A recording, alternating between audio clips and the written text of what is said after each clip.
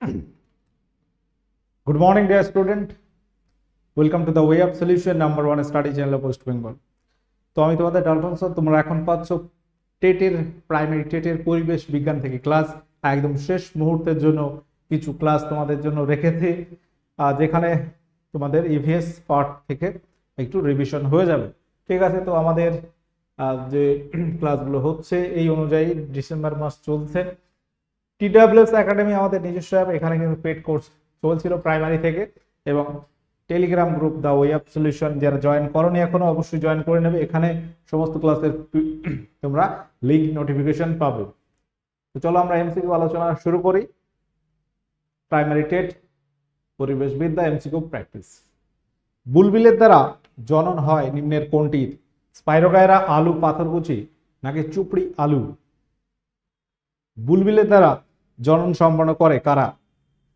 সঠিক উত্তর হচ্ছে চুপড়ি আলু, অপশন ডি সঠিক উত্তর হয়ে যাবে। মিউকর কোন ধরনের উদ্ভিদ?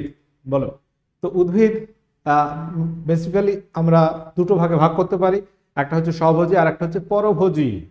স্বভোজী মানে যারা নিজের খাদ্য নিজেরা তৈরি করতে পারছে তাদেরকে স্বভোজী বলছি। পরভোজী হচ্ছে যে সমস্ত উদ্ভিদ তোমার পরের উপর ডিপেন্ডেবল, নিজের খাদ্য নিজেরা তৈরি করতে অর্থাৎ সালোক সংশ্লেষ করতে পারে না। তো এই পরভোজীর মধ্যে পরভোজী উদ্ভিদ, পরভোজী এটা আবার চারটি ভাগে ভাগ। একটা হচ্ছে পরজীবী প্যারাসাইট, মৃতজীবী, মিথজীবী লাইকেন, পতঙ্গভুক যারা হচ্ছে পতঙ্গ খেয়ে বেঁচে থাকে। তো পরভোজী উদ্ভিদের মৃতজীবী যারা মৃত জীবদেহের পচগলা দেহের উপরে তোমার জন্মাচ্ছে এবং সেই সমস্ত অংশ থেকে খাদ্য সংগ্রহ করে তাদেরকে আমরা মৃতজীবী উদ্ভিদ বলি, যেমন মিউকর। পরবর্তী প্রশ্ন, কোনটি অপেক্ষাকৃত বেশি বিপজ্জনক? তাপ শক্তিকে বিদ্যুৎ শক্তিতে রূপান্তর, পরমাণু শক্তিকে বিদ্যুৎ শক্তিতে রূপান্তর, সৌরশক্তিকে বিদ্যুৎ শক্তিতে রূপান্তর নাকি অপশন ডি বায়ু শক্তিকে বিদ্যুৎ শক্তিতে রূপান্তর? তো এখানে সঠিক উত্তর কি হবে?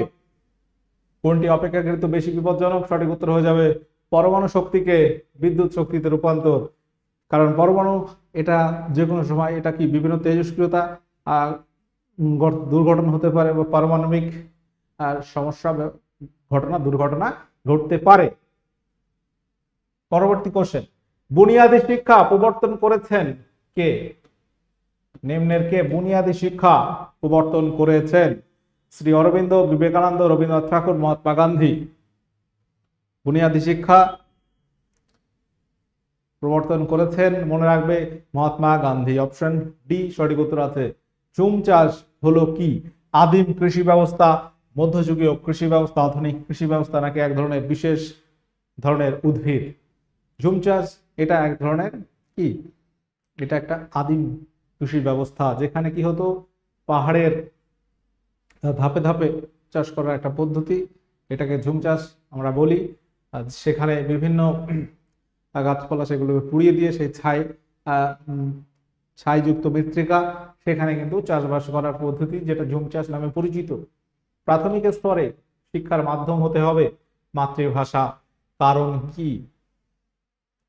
প্রাথমিক স্তরে শিক্ষার মাধ্যম হতে হবে মাতৃভাষা, কারণ কি? শিশুদের মধ্যে আত্মবিশ্বাস গড়ে ওঠে, শিখন সহজ হয়, বৌদ্ধিক বিকাশে সাহায্য করে, শিশুকে স্বাভাবিক পরিবেশে শিখনের সুযোগ সৃষ্টি করে। প্রাথমিক স্তরে শিক্ষার মাধ্যম হবে মাতৃভাষা, এর কারণ হচ্ছে শিশুকে স্বাভাবিক পরিবেশে শিখনের সুযোগ সৃষ্টি করে। প্রাথমিক শিক্ষাকে শিশুকেন্দ্রিক করতে হলে কি করতে হবে? প্রাথমিক শিক্ষাকে শিশু কেন্দ্রিক করতে হলে কি করতে হবে? তাত্ত্বিক শিক্ষার উপর জোর দিতে হবে, ব্যবহারিক শিক্ষার উপর জোর দিতে হবে, পরিবেশের সঙ্গে শিশুকে মিলিয়ে শিক্ষার ব্যবস্থা করা দরকার নাকি অপশন ডি পরিবেশের শিক্ষার প্রয়োজন নেই?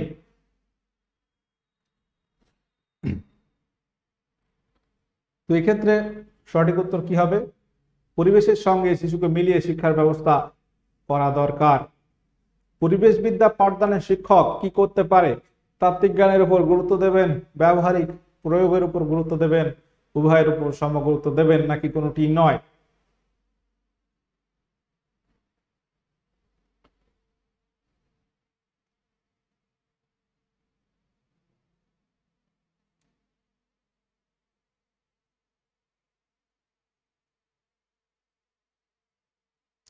তো এখানে সঠিক উত্তর কি হবে? পরিবেশ বিজ্ঞান পাঠদানে শিক্ষক এই তাত্ত্বিক জ্ঞানের উপর যেমন জোর দেবেন, ব্যবহারিক প্রয়োগের উপরও জোর দেবেন, সমগুরুত্ব দেবেন।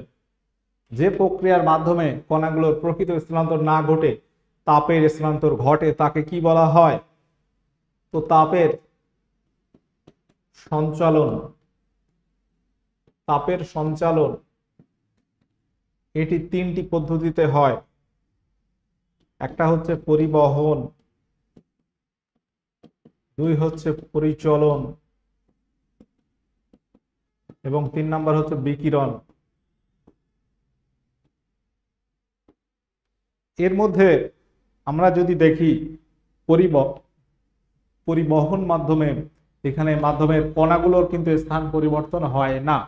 যেমন তুমি একটা লোহার রড, সেটা তুমি একটা মোমবাতির এক প্রান্তে ধরলে যেটা জ্বলছে, ঠিক আছে, দেখবে এই যে তাপটা আস্তে আস্তে এখানে চলে আসছে, তুমি হাত দিয়ে ধরে আছো, এখানে চলে আসছে। তাহলে এখানে কঠিন পদার্থে আমরা পরিবহন বলতে পারি, তাপ সঞ্চালিত হয় পরিবহন মাধ্যমে। যেখানে কিন্তু কণাগুলো এখানে চলে আসছে না, কিন্তু তাপটা সঞ্চালিত হয়ে আসছে। তরল গ্যাসে পরিচলন পদ্ধতিতে তাপের সঞ্চালন ঘটে এবং বিকিরণের ক্ষেত্রে কোনো মাধ্যমের প্রয়োজন হয় না। সূর্য থেকে পৃথিবীতে তাপ আসছে বিকিরণ মাধ্যমে। পিঁপড়ের হুলে কোন অ্যাসিড পাওয়া যায়? তো কিছুদিন আগে পরীক্ষা হয়েছে, কলকাতা পুলিশের মেন পরীক্ষা, সেখানে একটা প্রশ্ন ছিল যে লেবুতে কোন অ্যাসিড পাওয়া যায়। লেবুতে সাইট্রিক অ্যাসিড, পিঁপড়ের হুলে ফর্মিক অ্যাসিড পাওয়া যায়। ল্যাকটিক অ্যাসিড দইয়ে আছে, অ্যাসিটিক অ্যাসিড ভিনেগারে পাওয়া যায়। ডিএনএ দ্বিতন্ত্রী গঠনকে আবিষ্কার করেন? ডিএনএ দ্বিতন্ত্রী গঠন এটিকে আবিষ্কার করেন Robert brown, Walter Fleming, Robert Hooke নাকি ওয়াটসন ও ক্রিক?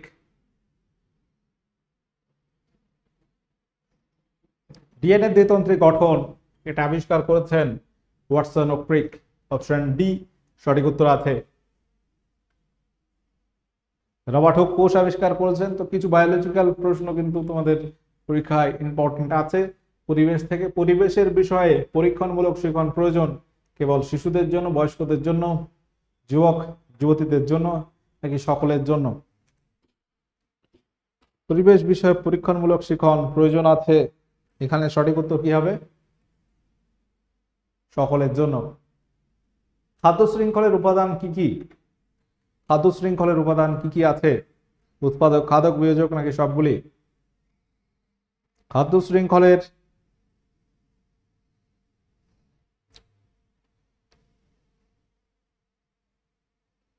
উপাদান বলতে কি আছে? সঠিক উত্তর হবে সবগুলি। খাদ্য শৃঙ্খল গঠিত হচ্ছে উৎপাদক, খাদক এবং বিয়োজক নিয়ে। খাদকের মধ্যে প্রথম, দ্বিতীয়, তৃতীয়, চতুর্থ আসবে। হপিং কার গমন পদ্ধতির নাম? হপিং কার গমন পদ্ধতির নাম? মাছ, ব্যাঙ, কেঁচো নাকি হাইড্রা? আচ্ছা, মাছের ক্ষেত্রে আমরা জানি সুইমিং, ব্যাঙের ক্ষেত্রে হপিং, কেঁচো হচ্ছে ক্রিপিং। ঠিক আছে। মানুষের দুধ দাঁতের সংখ্যা কটি? মানুষের দুধ দাঁতের সংখ্যা কটি বলো? 28টি, 29টি, 20টি নাকি 12টি?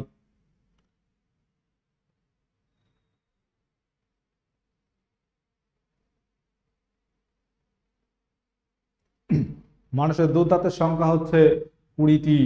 Option C. বিশুদ্ধ জল হলো কি আম্লিক যৌগ, প্রশম, ক্ষারকীয় নাকি কোনোটি নয়? বিশুদ্ধ জল কিরকম যৌগ? আম্লিক, প্রশম, ক্ষারকীয় নাকি কোনোটি নয়? বিশুদ্ধ জল হচ্ছে প্রশম যৌগ, যার পিএইচ স্কেলে মান হচ্ছে 7। জলের পিএইচ লেভেল হচ্ছে 7 প্রশম যৌগের ক্ষেত্রে। আচ্ছা, আম্লিক মানে অ্যাসিড যেগুলো আছে এগুলো হচ্ছে পিএইচ স্কেলে 7-এর কম, এর পার্ট হচ্ছে 7-এর কম। আর ক্ষারকীয় হচ্ছে 7-এর বেশি। পরিবেশবিদ্যা সংক্রান্ত পাঠদানে যেসব পদ্ধতি অধিক ব্যবহৃত হয় তা হলো কোনটি? পরিবেশবিদ্যা সংক্রান্ত পাঠদানে যেসব পদ্ধতি অধিক ব্যবহৃত হয় তা হলো কোনটি? বক্তৃতা পদ্ধতি, বক্তৃতা তথা আলোচনা পদ্ধতি, প্রকল্প পদ্ধতি নাকি সবগুলি? পরিবেশবিদ্যা সংক্রান্ত পাঠদানে যেসব পদ্ধতি অধিক ব্যবহৃত হয় সেটা হচ্ছে তোমার এখানে সবগুলো বলতে পারি, ঠিক আছে। বক্তৃতা, আলোচনা, প্রকল্প পদ্ধতি, প্রজেক্ট মেথড।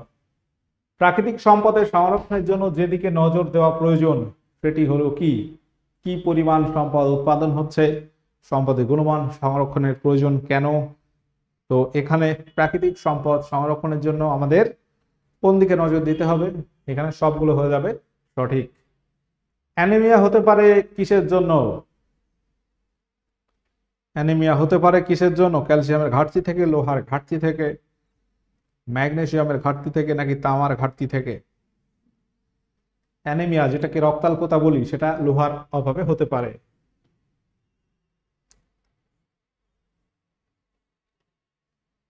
ক্যালসিয়ামের অভাবে কি হতে পারে? ক্যালসিয়ামের অভাবে তোমার অস্টিওপোরোসিস হতে পারে, পাশাপাশি রিকেট হতে পারে।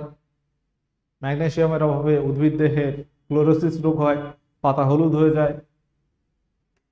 সমুদ্রের জলজ বাষ্পভূমির যে গভীরতা পর্যন্ত সূর্যের আলো পৌঁছায় তাকে কি বলে? সমুদ্রের জলজ বাষ্পভূমির যে গভীরতা পর্যন্ত সূর্যের আলো পৌঁছায় তাকে কি বলা হয়?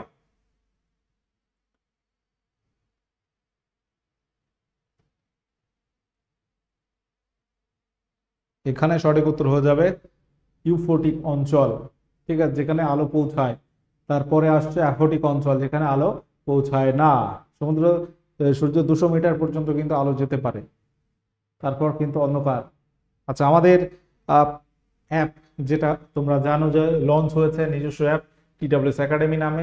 এখানে কিন্তু পেড কোর্স চলছে। তো তোমাদের প্রাইমারি পরীক্ষা হয়ে যাবে, এরপর তোমরা কিন্তু পড়াশোনা অফ করবে না। প্রাইমারি কবে নিয়োগ হবে কি হবে কেউ কিন্তু জানে না। এখানে তুমি পাস করলে একটা সার্টিফিকেট দেবে, তারপর ইন্টারভিউ, তারপর নিয়োগ, লং প্রসেস। এতদিন কি করবে তোমরা? অবশ্যই নেক্সট যে এক্সামগুলো হবে সেগুলোকে টার্গেট করে পড়াশোনা আবার শুরু করবে। আমাদের উদ্যম ব্যাচ রয়েছে, বিশেষ করে এটা তোমাদের আমি সাজেস্ট করবো। পিএসসির ক্লার্কশিপ, মিসলেনিয়াস, ফুড এসআই, 3টে পরীক্ষার প্রস্তুতি একসঙ্গে এই ব্যাচটা হয়ে যাবে।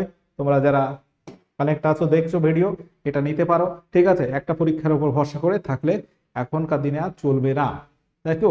তোমাকে নতুন কিছু ভাবতেই হবে, পড়াশোনা করতেই হবে। চলো তাহলে, যারা নিতে ইচ্ছুক নিয়ে নেবে পরীক্ষার পর পর, পরীক্ষাটা দিয়ে নাও খুব ভালো করে। দৃশ্য শ্রুতিগত প্রদীপন হলো কোনটি? তো পরিবেশ শিক্ষা বা শিক্ষার ক্ষেত্রে কিছু আছে যে শিক্ষণ প্রদীপন বা তোমার TLM, টিচিং লার্নিং ম্যাটেরিয়াল, এর মধ্যে আমরা এই সমস্ত বিষয় ব্যবহার করতে পারি যেগুলো দৃশ্য এবং শ্রুতিগত। শুধু দেখা যায় সেক্ষেত্রে কোনো ছবি হতে পারে, টেলিভিশন যেখানে দেখছি এবং শুনছি, দৃশ্য এবং শ্রুতিগত। প্রদীপন এটা বলতে পারি। টেপ রেকর্ডার শুধু শুনতে পাবো। গ্রানাইট শিলা থেকে কোন মাটি সৃষ্টি হয়? গ্রানাইট শিলা থেকে কোন মাটি সৃষ্টি হয়? বেলে মাটি, এঁটেল মাটি, কাদা মাটি, নাকি সবকটি? 22 নম্বর কোশ্চেন, তোমরা সঠিক উত্তর দেওয়ার চেষ্টা করো। গ্রানাইট শিলা থেকে কোন মাটি সৃষ্টি হয়? সঠিক উত্তর মনে রাখবে, বেলে মাটি। পাট গাছ থেকে তন্তু নিষ্কাশনে সাহায্য করে কি? আদ্য প্রাণী, প্রোটোজোয়া, ভাইরাস, ব্যাকটেরিয়া?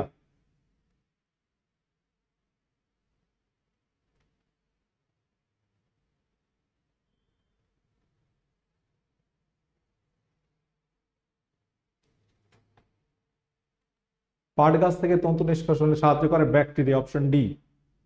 ভারতের পূর্বতম বিন্দুর নাম কি? ভারতের পূর্বতম বিন্দুর নাম কি?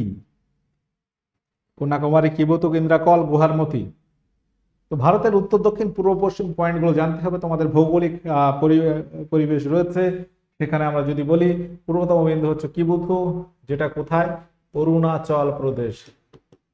অরুণাচল প্রদেশ। তোমাকে যদি প্রশ্ন করে ভারতের পূর্বতম রাজ্য কি হবে? অরুণাচল প্রদেশ হবে।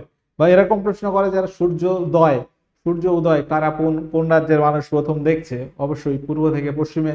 সূর্য আমরা জানি অস্ত যাচ্ছে পূর্ব দিকে উঠে ওঠে। অরুণাচল প্রদেশের মানুষরা আগে সূর্য উদয় দেখে। অরুণাচল প্রদেশের কিবুথু এটা ভারতের পূর্বতম বিন্দু। আচ্ছা, গুহারমতি এটা পশ্চিমতম বিন্দু। পশ্চিমতম বিন্দু। ইন্দ্রাকল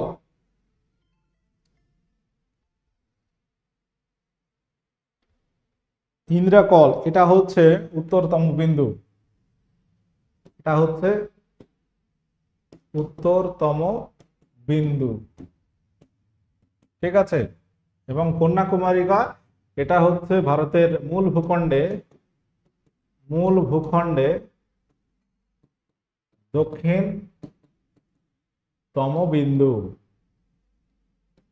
ঠিক আছে, মূল ভূখণ্ডে দক্ষিণতম বিন্দু। এবার যদি ভারতের দক্ষিণতম বিন্দু বলে কি হবে? ভারতের দক্ষিণতম বিন্দু কি? দক্ষিণতম বিন্দু হচ্ছে ইন্দিরা পয়েন্ট। এই জায়গাটা একটু জাস্ট ভালো করে খেয়াল করো, এই জায়গাটা নিয়ে একটু কনফিউশন হয়। দেখো, ভারতের ভূখণ্ড বলতে গেলে ভারতের মানচিত্র যদি আমরা জাস্ট গুজরাটের ওই জায়গাটুকু থেকে আমরা একটা আঁকার চেষ্টা করি, তো এই যে জায়গাটা, এই জায়গাটা এখানে আছে কন্যাকুমারিকা, আর এখানে এখানে যে দ্বীপ রয়েছে আন্দামান দ্বীপ, ঠিক আছে, এখানে রয়েছে ইন্দিরা পয়েন্ট। এটা ধরো আন্দামান নিকোবর দ্বীপপুঞ্জ, ঠিক আছে। এই জায়গায় যে লাস্ট পয়েন্ট সেটা হচ্ছে ইন্দিরা পয়েন্ট। ইন্দিরা পয়েন্ট এটা ওভারঅল দক্ষিণে, যদি এইভাবে তুমি মাপো এটা হচ্ছে আরো দক্ষিণে পড়বে, কিন্তু এই জায়গাটা হচ্ছে কন্যাকুমারিকা, কন্যাকুমারী। তার কারণ কি? এই জায়গাটা মূল ভূখণ্ডের দক্ষিণতম বিন্দু। মূল ভূখণ্ড মানে এটা। পরবর্তী প্রশ্ন, ভারতের নবীনতম রাজ্য নিম্নের কোনটি?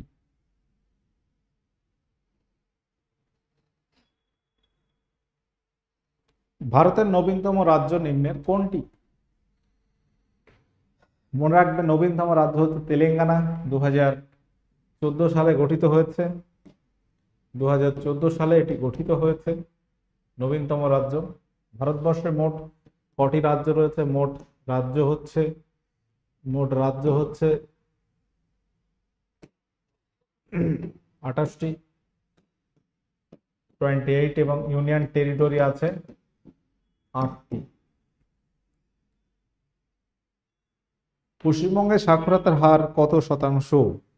পশ্চিমবঙ্গের সাক্ষরতার হার, লিটারেসি রেট, ইস্ট বেঙ্গলের অ্যাকর্ডিং টু 2011 সেন্সাস,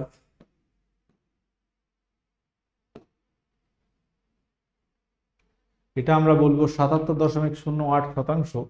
এটা পশ্চিমবঙ্গের সাক্ষরতা। এটা হচ্ছে পুরুষদের, এটা হচ্ছে মহিলাদের।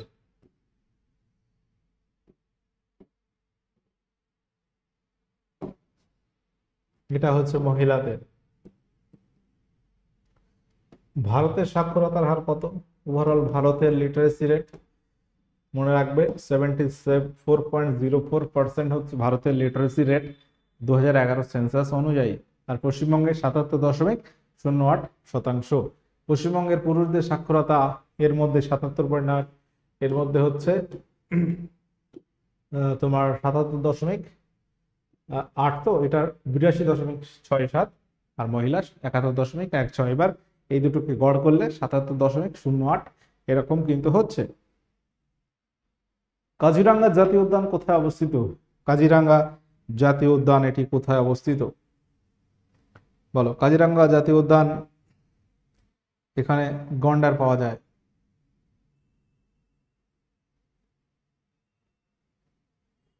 এটা রয়েছে অসমে।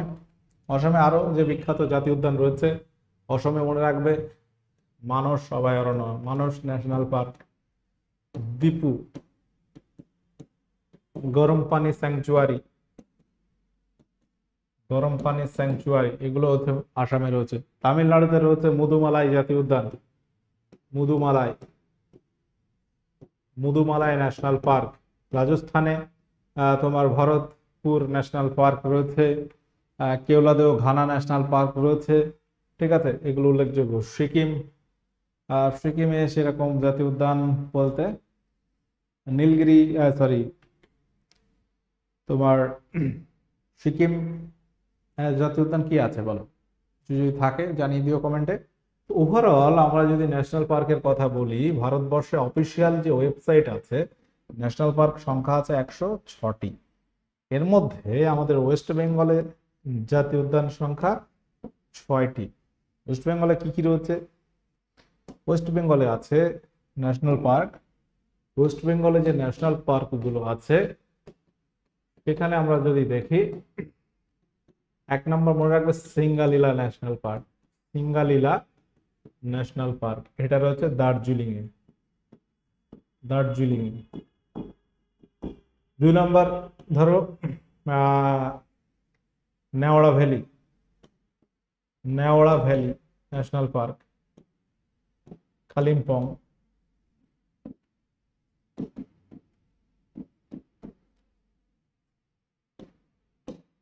3 নম্বর বক্সা ন্যাশনাল পার্ক।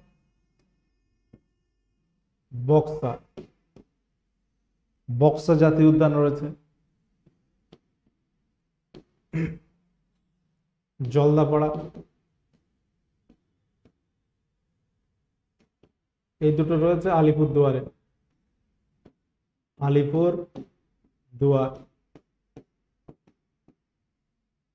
আর 5 নম্বর যদি বলে গরুমারা ন্যাশনাল পার্ক, এটা রয়েছে জলপাইগুড়ি, ঠিক আছে। এবং 6 নম্বর সুন্দরবন, এটা মনে রাখবে সাউথ 24 পরগনা, 24 PGS সাউথ। তাহলে এই হচ্ছে পশ্চিমবঙ্গের 6টি ন্যাশনাল পার্ক। আচ্ছা, পরবর্তী প্রশ্ন, দাচিগ্রাম জাতীয় উদ্যান এটি কোথায় অবস্থিত? দাচিগ্রাম ন্যাশনাল পার্ক এটি কোথায় আছে? উত্তরাখণ্ড। দেখো, ভারতবর্ষের প্রথম ন্যাশনাল পার্ক উত্তরাখণ্ডের জিম করবেট, এটা ভারতের প্রথম জাতীয় উদ্যান। 1936 সালে এটা স্বীকৃতি পায়। জম্মু কাশ্মীরে রয়েছে দাচিগ্রাম জাতীয় উদ্যান। পশ্চিমবঙ্গের হিমালয় পর্বতের পাদদেশ কি নামে পরিচিত? এটা মনে রাখবে তরাই ও ডুয়ার্স নামে পরিচিত। অপশন সি, তরাই ও ডুয়ার্স নামে পরিচিত। এখানে মনে রাখবে তিস্তা নদী ধরো এইভাবে বয়ে গেছে, এটা হচ্ছে পশ্চিম দিক, ধরো এই হচ্ছে ডিরেকশন, ঠিক আছে। পশ্চিমটা হচ্ছে তরাই, এই সাইডে পড়ছে দার্জিলিং, আর এটা হচ্ছে পূর্ব, এটা হচ্ছে ডুয়ার্স। এটা কি বলবো? এটা ডুয়ার্স বলবো। এটা পড়ছে জলপাইগুড়ি। তিস্তার পশ্চিম দিক তরাই, পূর্ব দিক ডুয়ার্স। পাহাড়ে রান্না হতে বেশি সময় লাগে কারণ কি?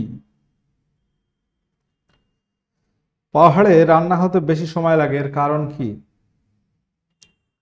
এর কারণ হচ্ছে কম আর্দ্রতার জন্য, কম চাপ, উঁচুতে রান্না করতে অসুবিধা বলে, কম তাপমাত্রার জন্য। তো এখানে সঠিক উত্তর হয়ে যাবে অপশন বি, কম চাপের জন্য। যত উঁচুতে উঠবে বায়ুমণ্ডলের চাপ তত কমতে থাকবে, এবং চাপের সঙ্গে স্ফুটনাঙ্কের একটা সম্পর্ক আছে। তো চাপ কমলে স্ফুটনাঙ্ক কমবে, চাপ বাড়লে স্ফুটনাঙ্ক বাড়ে। প্রেসার কুকারে আমরা কি দেখেছি? চাপ বাড়লে স্ফুটনাঙ্ক বাড়ানো হয়। 120 ডিগ্রি সেন্টিগ্রেড তাপমাত্রায় কিন্তু চাপটা তৈরি করা হয় ওখানে। ওই জন্য বায়ুমণ্ডলের চাপের দ্বিগুণ চাপ থাকে প্রেসার কুকারে। সেই জন্য আমরা দেখেছি যে প্রেসার কুকারে 120 ডিগ্রি সেন্টিগ্রেড তাপমাত্রায় সেটা স্ফুটনাঙ্ক হয় জলের ক্ষেত্রে। আচ্ছা, এই পর্যন্ত প্রশ্ন ছিল। তারপরেও কিছু কথা একটু বলে দিই, কিছু ইনফরমেশন একটু দিয়ে দিই। সুন্দরবন রিলেটেড, এটা নিয়ে অনেক সময় কনফিউশন হয়। সুন্দরবন 6টি মর্যাদা আছে সুন্দরবনের। সুন্দরবন 1 নাম্বার মনে রাখবে 1973 সালে 1973-তে এটা ব্যাঘ্র সংরক্ষণ হয়, টাইগার রিজার্ভ সংরক্ষণ কেন্দ্র হিসেবে ঘোষণা করা হয়। 2 নম্বর 1977 সালে এটাকে অভয়ারণ্যের মর্যাদা দেওয়া হয়। 3 নম্বর 1984 ন্যাশনাল পার্ক বা জাতীয় উদ্যানের মর্যাদা দেওয়া হয়। জাতীয় উদ্যান। 4 নম্বর 1987 এটা UNESCO world heritage site, UNESCO world heritage site, heritage site হিসেবে ঘোষণা করা হয়। এটা গেল 4টি। 5 হচ্ছে 1989 এটা বায়োস্ফিয়ার রিজার্ভ, বায়োস্ফিয়ার রিজার্ভ হিসাবে, বায়োস্ফিয়ার রিজার্ভ হিসেবে ঘোষণা করা হয় এবং 2019 সালে গিয়ে এটাকে রামসার সাইট হিসেবে ঘোষণা করা হয়। Ramsar site. এই সুন্দরবন তাহলে 6টি মর্যাদা এখানে আছে। রামসার সাইট 2019 সালে, 1989 সালে biosphere reserve, 1987 UNESCO world heritage site, 1984 জাতীয় উদ্যান, 77 অভয়ারণ্য, 1973 ব্যাঘ্র সংরক্ষণ বা টাইগার রিজার্ভের মর্যাদা দেওয়া হয়েছে। ঠিক আছে, তাহলে এই জায়গাগুলো থেকে প্রশ্ন আসতে পারে। পাশাপাশি আমরা যদি দেখি ভারতবর্ষে, আচ্ছা এই পর্যন্ত থাক আজকের আলোচনা, আর বেশি দূর গেলাম না। প্রত্যেকে আমাদের টেলিগ্রাম এবং 2টি চ্যানেল ক্লাস হয়, the way of solution, TWS academy, subscribe করো, নোটিফিকেশন অল করে রাখো এবং Telegram the way of সলিউশনে connect থাকো। সেশনটি ভালো লাগলে লাইক শেয়ার করবে এবং আমাদের TWS একাডেমিতে যে পেড কোর্স চলছে তোমরা নিতে পারো। পরীক্ষাটা ভালো করে দাও, দেন তোমরা একটা ব্যাচ সাবস্ক্রিপশন নেবে। ওকে, সকলে ভালো থাকো, সুস্থ থাকো। এই যে কটা দিন আছে রিভিশন করতে থাকো। ওকে, টাটা।